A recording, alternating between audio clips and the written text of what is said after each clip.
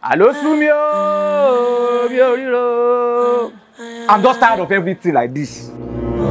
This life is just end. Everybody should start afresh. I'm tired of everything like this. I'm tired. I'm tired. Oh. I'm tired.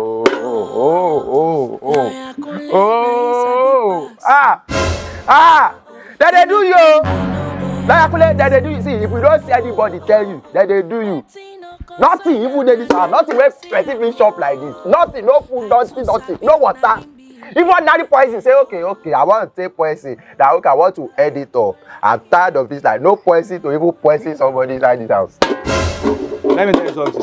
Okay, what do you mean now? Which guys what do I mean? Say, I dey beg for you, I dey beg for you, don't be sporty. Why you go invite me come your house? Say, make I come stay here for 2 weeks. Say, okay, you want to take care of me. See my neck. Say, when I come this and I like this, my neck long.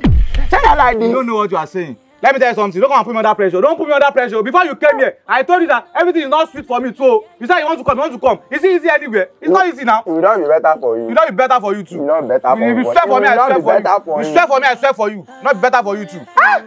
Cause easy everywhere. Don't come and put me under pressure. It's not going easy for this kind of rubbish where you put me to. For this kind of stress where you put me to. Don't come and put me under pressure. Don't put me under pressure. God will punish you for that thing. Wait, he said I get my head at the short side. You better pass this rubbish where you catch.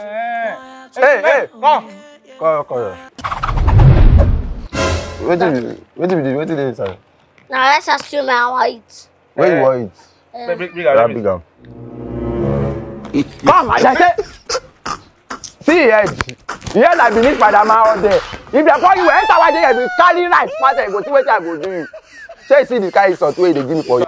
Don't come open my phone. Don't open my for me. I'll not take that nonsense. I mean they feed you. I invited you and I'm feeding you. You feed me. Wait till you feed anyone you see anyhow. Wait till you feed me. Wait till you feed me for this house. I don't drink water for this house. You okay? That is I chop the love rice. Don't remember. If you people are chopping, you don't remember. It's only one that I not something and chop. That be complaining. Only one that I chop the love rice. The love rice wey no sweet. That is Nigeria for you. The love rice wey no sweet. That I don't like. You know sweet. You know sweet. Oh, no worry. Shaggi, let me tell you something. Shey you listen to me. Say wetin happen. Waiting. Calm down. We are still going to go for that plan B. Which plan B? That I told you. Make me do Babiala. It's not for Babiala, it's fine bara. It's different. It's too different. Babiala is local, fine bara is smart. That's what I'm telling you. Just this guys, nobody will go even know. Let's just do this. I got you, you know now. But wait, you sure say money go cover? I've done this with Kiruku before. I'm telling you. See, you don't say me as I did. You know say I don't wear. If I don't see any money, they go. It go come. Go come. It's better than we going to that Baba to go and be doing all this money. It's not good. Are you not the children of God? Well, I know that. Give me 50 that I might take back. Let's go and start business. As we start business, we see money. You know if we get 50 there. They do mistake for Guinness Book of Record. Even poorest man in Guinness Book of Record, he get Gary for us. You go follow me. Follow me. Let's go and carry stick. God don't support the case of kind of people. Bego, Baby Allah, Abuwa lowo, Baby Allah, Kevale Kale, Baby Allah, Kevale Lala. You are moving too much. Which one be say I'm moving too much? Come, you don't start to. No, you know I'm blind now. You are moving too much. You blind, you Oshiwo. Say go call the waka like 30 because say you blind, you bad. So bego, Baby Allah, Abuwa lowo, Baby Allah, Abuwa Lala, Baby Allah, Kevale Kale, Baby Allah. Go get 10 naira, go get 20 naira. Go bego, Baby Allah, Abuwa lowo, Baby Allah, Abuwa lowo, Baby Allah, Kevale Kale, Baby Allah, bego, Ale Kala, sorry. Fun wa lowo. Leave. We don't see people wey be like receptionist for Benin Hotel. You go no. See me, I don't tire. Go bego. Okay, wait. Maybe now the song wey we dey sing. Okay. Organize. Every other day I organize. Yeah. Mala somo kodawa. Every other day I Bros. Give us money now. Which one will happen? Money, kini. Money no go find work do. Line Batimus. God will punish you. Olori buruku. God go. If na say what I go, no as go take give our money. God go punish you. Without your clothes, wey be like pillowcase. See, come. Leave me. I don't tire. Which kind of rubbish be this one? Since when we don't come up us. One couple, nobody don't give us. Hey, why you do all this now? You know that I'm blind now. You're leaving me now. You are blind where they walk. If I give you blow, you go open your eyes. Even blind bacterias. The time we want to just go climb tree. I see the tree. Let me tell you something. Let me motivate you. See, let me tell you something. In this life, You have to aspire to Maguire so that you can go still suffer to retire. Hold on for you. See, me I don't tire. Hold on. See, the only thing I want to do now, I dey go straight to that baba. That's the only option. That baba is our last option. If you not do, me I dey go. I'm not following you. Hold on, I cannot see now. Take me home now. You dey crazy. You go see that you go call carry you go house. Oh yeah, wait. Yeah! Baba. See, you know say as I never come here raise my voice before. As I dey like this, I'm ready to do what I don't tell you. As today, I feel you should do blood body. Yes. Say suru no. You see me here talking with you, even wear your shoe inside my shrine. What do you do any? Sorry, I don't know say this place. When no be selections. Even your second. Sorry, my bad. I want to on this side now. You know say na breeze. I is your home. Sorry. No problem. I will forgive you. You say what again? I said I don't ready to. Sorry. I said I don't ready to do the juju. You won't get money? Yes. You're out of your second. See, I don't know whether this one ready because this one day like this. It don't be like person who let you get body. Baba, I don't face only me. Order. But which one is this one is face only you.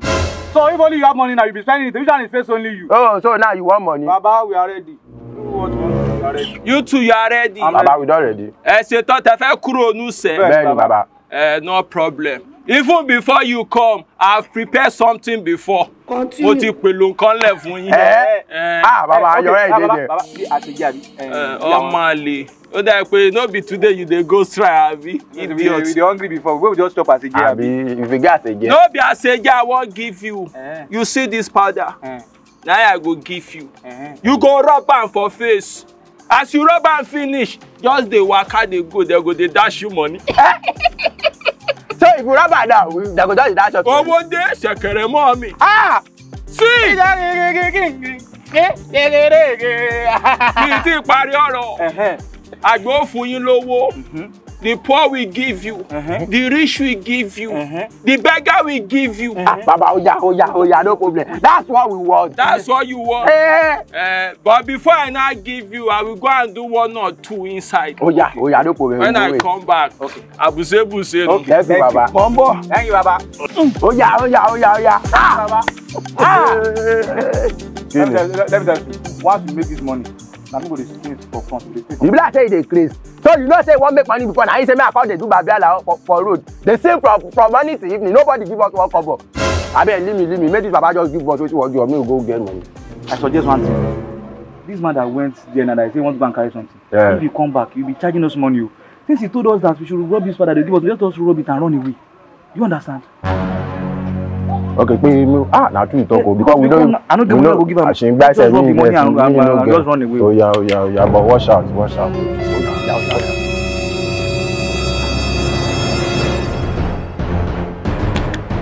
You be mumu.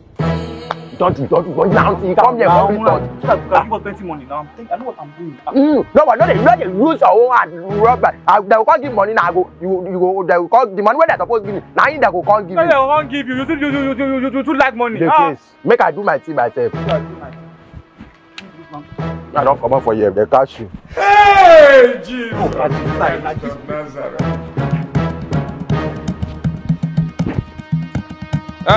Mo ti bá wọn ya. Now I put this boy say I wan go speak with the girls. Ibo no wa lọ.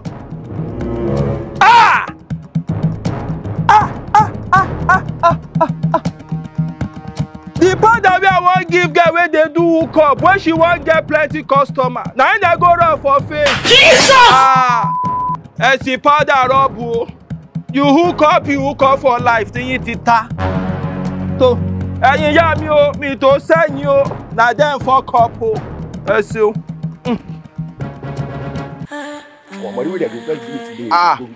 Let's give you like 30,000. They give you 20,000. Hello. Oh. I'm fine. Pretty, you look amazing.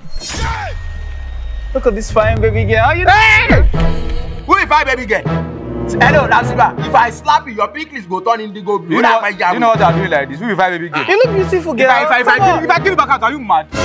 Just imagine. You cannot say this one. You think I'm from Agege or something? I would have given you money. Don't give me anything. You are very stupid. You trying to be safe, baby girl. Don't see it.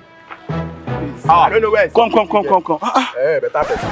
Turn around. Come. Let me check you out. Come. You look cute. Check it, Abiola. Pretty girls. Pretty Mike in it. Hey, Olumete, before you be like you Korodu Wandiko. If I no problem, man. Fine girls, come now. Oh shit! I want to young with it. You are mad. What kind of nonsense is that one? You are checking us out. Shaggi, what's happening? I don't understand. Now you go ask what's happening. Now you go ask what's happening.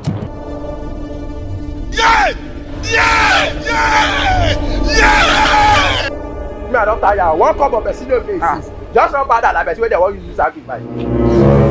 At least if you say it's 15 and person not break today, it's another thing. Fine girls.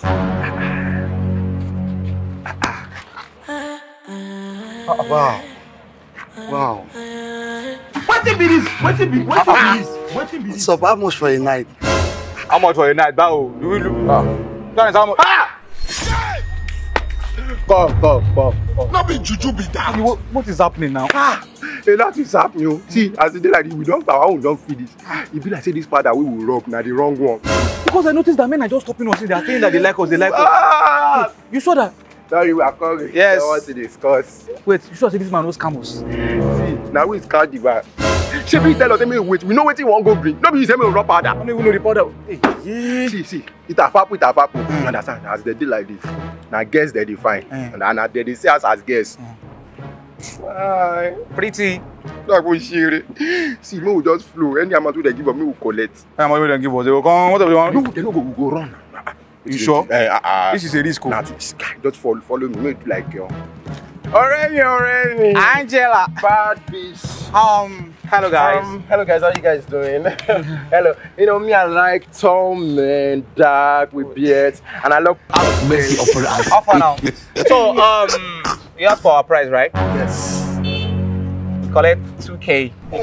Just 2K. Sorry, don't mind my friend. Slip of tongue. 2K. We are not cheap. You know, we're expensive. We come to Highland. We are not so let's do 5. Just 3. Yes. Yeah. Don't worry. Say 10K for the both of you. Oh, for both of us? Yes. Okay. Wait. Angela, I'm the senior. Stop now. No, don't worry. Calm down. Okay. Yeah. We are going this way. Which so way? You come with us. Alright, let's go now. Alright, let's go. I can do 2 of you. Okay, no problem. Let's go. Let's go. Let's go. Yeah!